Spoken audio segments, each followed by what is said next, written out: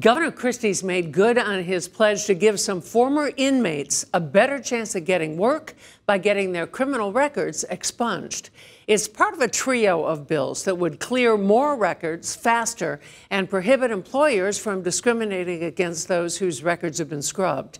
The bill's a result of meetings with State Senator Sandra Cunningham. She joins Chief Political Correspondent Michael Aaron.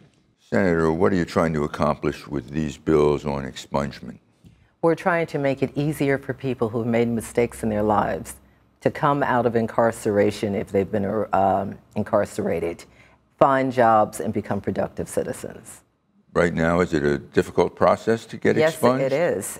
Well, yes. Right now, you can only expunge 3 offenses. We're moving it to 4 offenses. 1 offense, rather. Now we're moving it to 4. But it's difficult for people. It can be an expensive process.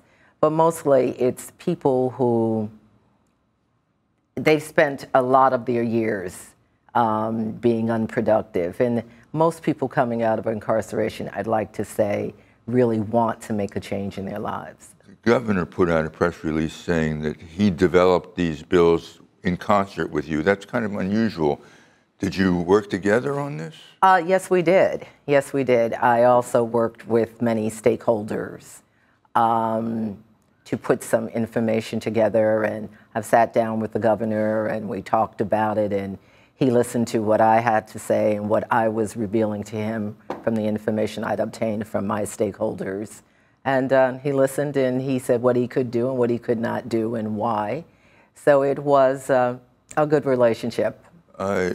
You and he worked together on the ban the box legislation a few years ago, also making it easier for someone with a criminal past to get a job by not having to put a check mark in a particular box until later in the employment process. Is this an expansion of that?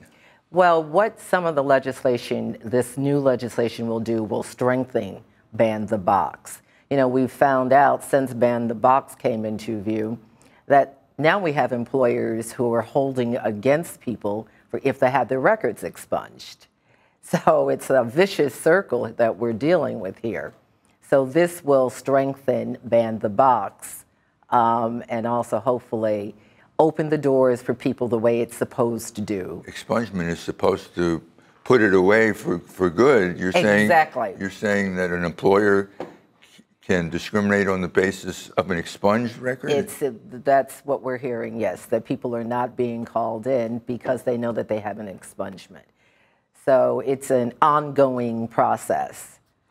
You're the chair of the Higher Education Committee in the Senate. You've been working on a student loan debt package of bills. What are you hoping to do there?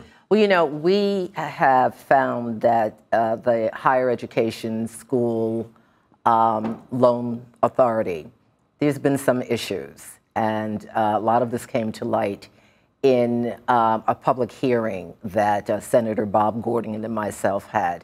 And we found that people were having problems trying to figure out how to repay their loans. Loans were given to people, in some cases, who clearly could not afford to pay back the money at any time. The HESAA, the Higher Education Student Assistance Authority, was the subject of an expose in the New York Times. After a student died and the agency hounded the mother to pay the debt. Would your bill eliminate that kind of a situation? Yes, we already did a bill. We've actually done a package of about 17 bills. And one of those bills included legislation that said if the student passed away, then the debt is finished. Has that agency been too aggressive in its collection tactics? Well, I think that they've been very aggressive, and you know, there are reasons for it. But yes, I think they have been aggressive. And more importantly, I think that the legislature and the governor's office should be aware of how it's working and should know what's going on. So one of the bills is about transparency. All right. Well, good luck with your legislation on both fronts. Thank you. Senator Cunningham, thanks very much. Thank you.